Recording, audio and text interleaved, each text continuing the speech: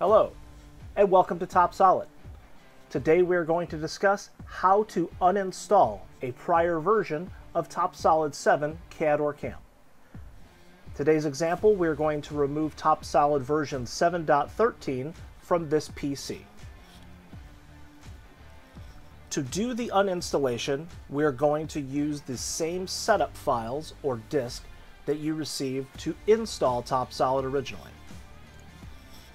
From versions 7.14 and newer, they've been delivered via the Content Delivery Network using TopSolid Downloader, and you will receive a setup.exe application file.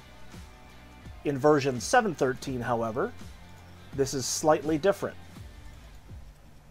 In version 7.13, it was delivered on a disk or download via an ISO file.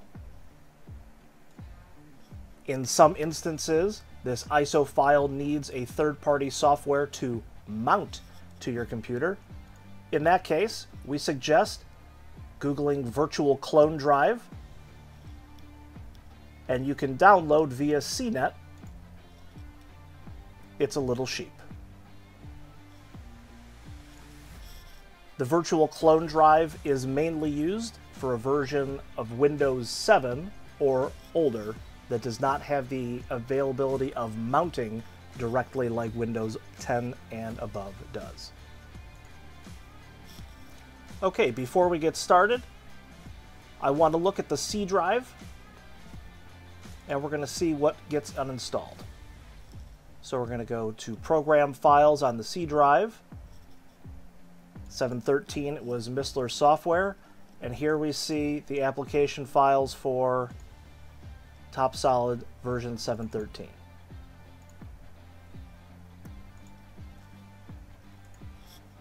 In version 7.14 and newer, the program file subfolder will be called TopSolid.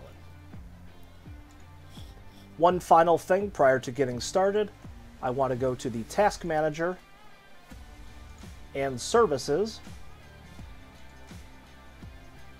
And inside Services, I want to stop the TopSolid 7.13 PDM server, TopSolid local PDM server 7.13. As we see here, it is running. Simply right-click and stop it. And we can close our Services and Task Manager. Now, we're going to mount the 7.13 disk. If this is just a 7.14 or newer, double-click the setup.exe file. Once mounted, here's the setup.exe file that we're going to launch. And yes to any pop-ups. Now, without making any changes to the installed software, you'll notice that there is an Uninstall All button in the lower right-hand corner. This is what we're going to use. Prior to doing so, just to go through here, if you do not uncheck any of these things, these are the items that will also be uninstalled. So let's hit the Uninstall All.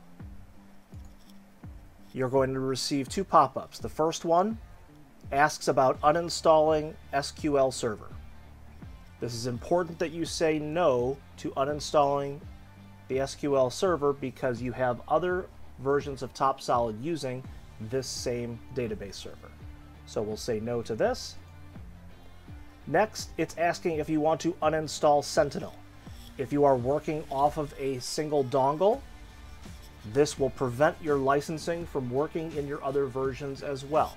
So we also want to say no to uninstalling any Sentinel protection softwares.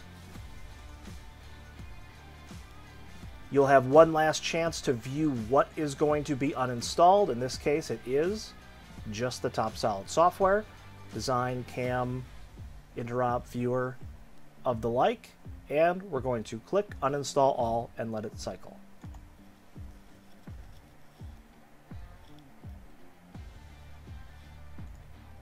I'll pause the video briefly while this runs. Okay, that ran for about 3 minutes as it finishes up here. Uninstallation has been completed successfully, and we can say close. Now, if we go back to our program files folder, the Missler software folder, TopSolid 713 is empty except for the post processors that may have been installed. In that case, we can simply delete that folder. Next, we'll look at the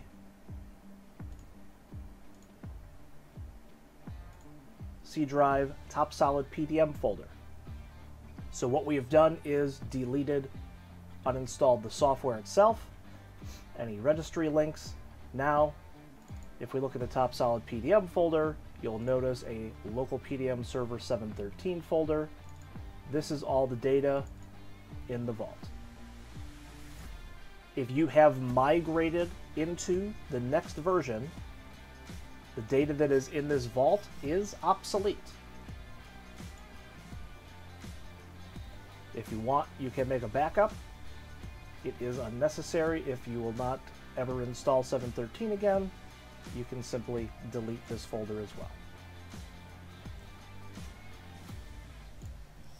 And that concludes the uninstallation tutorial on how to uninstall a prior version of TopSolid.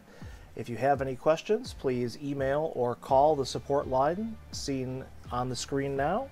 And thank you for your time, and have a great day.